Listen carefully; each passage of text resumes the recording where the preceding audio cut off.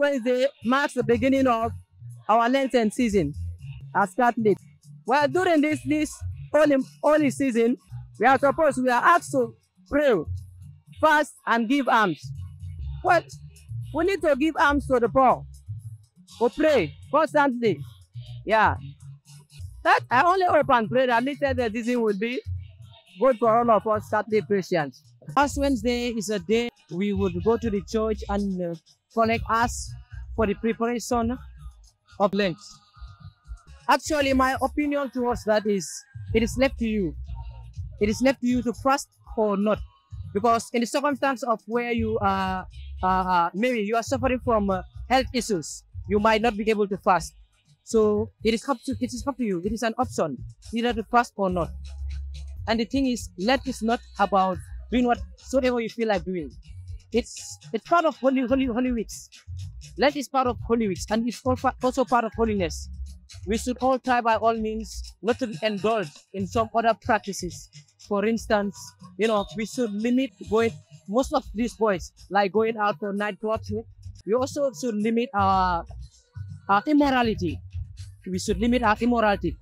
Ash Wednesday. This is the day which Christians begin their fast. As a Christian, you should fast, give alms, and pray. If you cannot fast, you give alms and pray. As Christians, it is not a force for you to fast. Hi guys, I'm Harry Christopher. This is your show, Faith Alive. Today we have Father Samuel Odogbo who will be teaching us things that we should know about Lent. Yeah, so I will explain a few things or questions that you may be asking for the benefit of the Christian people as we approach our celebration of Lent and Easter. I have a few questions for Father Samuel Odogbo. One of these questions are, what is Ash Wednesday? Lent begins with Ash Wednesday.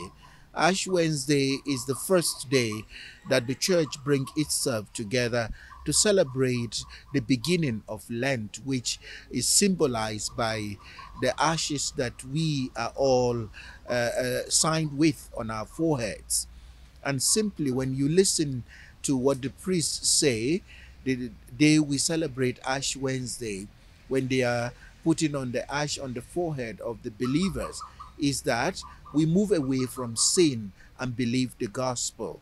So simply, Ash Wednesday is the launching of every Christian into the period, 40 days of Lent for the preparation of Easter. So if that is what Ash Wednesday is, then I'm simply saying it is important for us Catholics, because the ashes reminds us of our own mortality.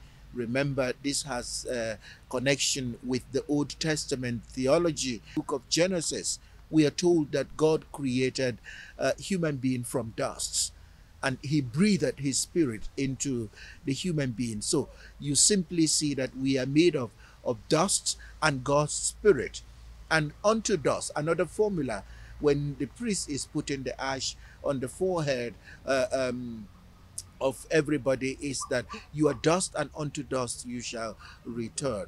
So this is the theology of Genesis, where it says to us that we are reminded of our mortality. So Ash Wednesday again reminds us that as Christians, as Catholic people, our lives on earth is short-lived. One day we are going to die, and it is important for us to spiritually prepare ourselves constantly, because in this sense of Lent and Easter, Christ's death and resurrection is something we believe will happen to us if we have faith in God through Jesus Christ. He rose from the dead, and that is what we believe will happen to us also when we die. So Ash Wednesday is important.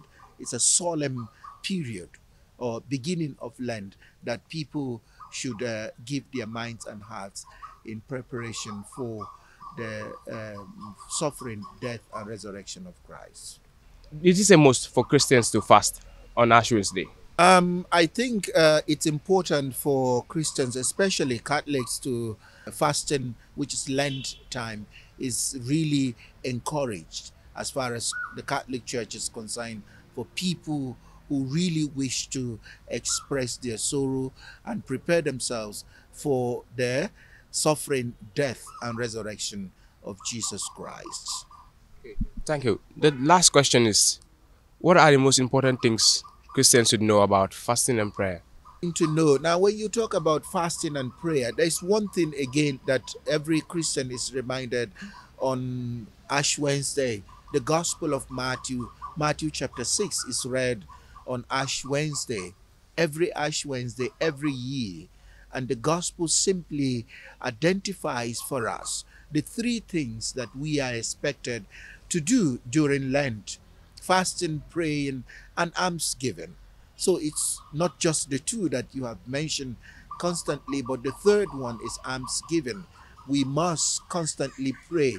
And the description is quite clear in the Gospel of Matthew that we shouldn't do this for people to see, because God gives us the reward. And when we are engaging in praying, fasting, and almsgiving, we must do it secretly, meaning it is not a show, a spiritual exercise that we or must be recognized by the God who rewards. So if you are talking about prayer, almsgiving, and fasting, it's important because it is all the spiritual exercise that the church tells us if we engage in, we are giving our minds and our hearts to God. So we are praying so that we will constantly be connected with God. We are fasting. Simply, we are getting rid of the negative things that we think we are used to, moving away from sin and embracing a better life. And simply this happens when people look at maybe the amount of food you take, and during Lent you say, okay, because I am mortifying myself now for a greater goal, I will reduce the quantity of food that I eat. It's a form of prayer.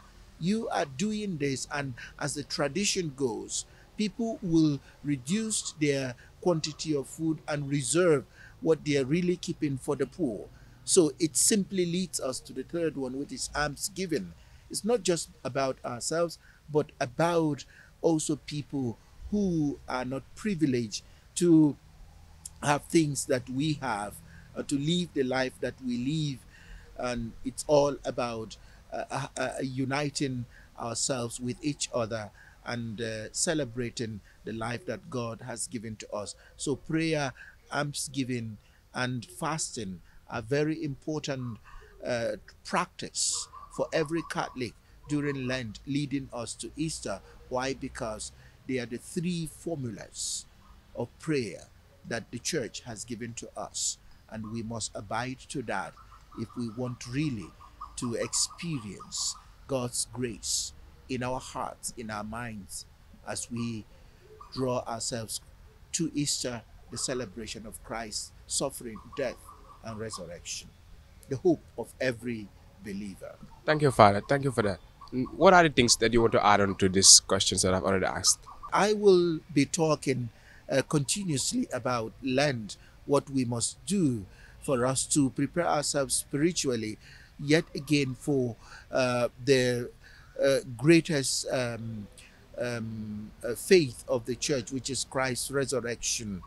My advice to my Christian Catholic faithful is that we should prepare ourselves well, so that as we enter into another season of Lent, we will treat it as it's something new always in our lives. Believe the gospel and let the gospel speak to your heart for the benefit of your soul, which is what each and every one of us believe it's going to happen to us on the last day. Our souls will inherit God's kingdom. Thank you. I'm saying a big thank you to Father Samuel Odogbo for that wonderful teachings. So please like and subscribe to our YouTube channel. Please follow us on Facebook, and please share the links so that we'll spread the gospel. Thank you for watching.